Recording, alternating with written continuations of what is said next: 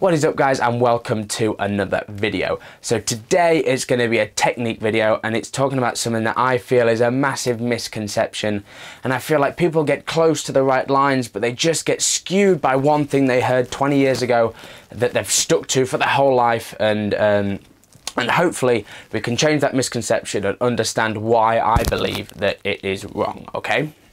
So the tip that I want to talk to you today is about the chest and how it is moving through the finish of the turn, okay? So simply put, when we're moving through the finish of the turn, a lot of people are trying to focus on keeping that chest down course, okay?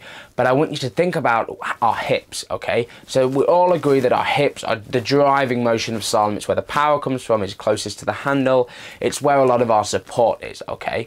So if our hips are trying to rotate through the finish of the turn, which I think we would all agree on, we're trying to get angle on our ski, we're trying to get rotation through that finish of the turn, why would we then counteract this with keeping our chest pointing down course? Okay, and that to me is quite a simple idea, because if you're moving through the finish of the turn and you're letting your chest come around, you're going to finish set, you're going to finish nice and tall on top of your ski with your hips in line, and everything's going to be in one solid alignment with our ski, okay? It's going to be our strongest position we can be in.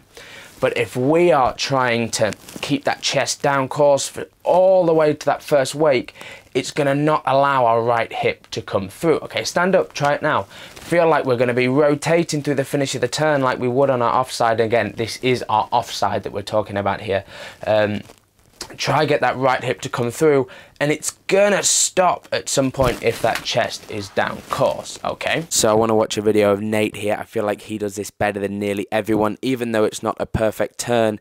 I really want you to look at how much space he creates by letting his shoulders move through the finish of the turn and not restricting that movement.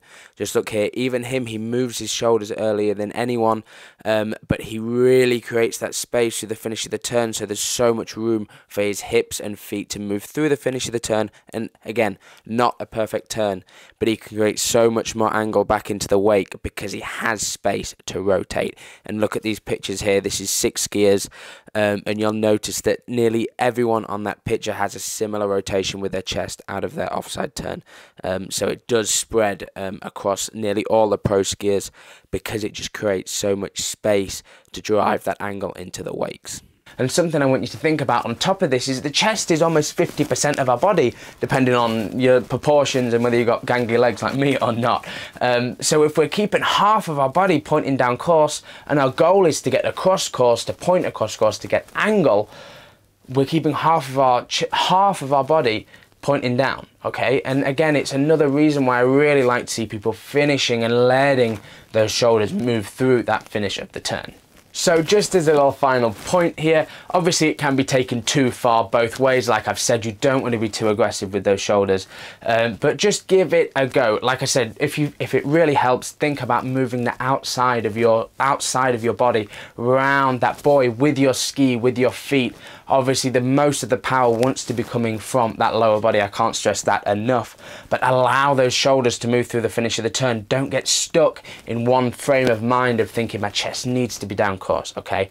Let yourself move through the finish of the turn and see how much more angle and how much speed you can get. And with that strong position that it also gives you, hopefully you'll be able to hold this and be able to move so much faster, swinging on that pendulum up into the course. So on that note, I want to say thank you very much for watching. I've tried to keep it short and sweet.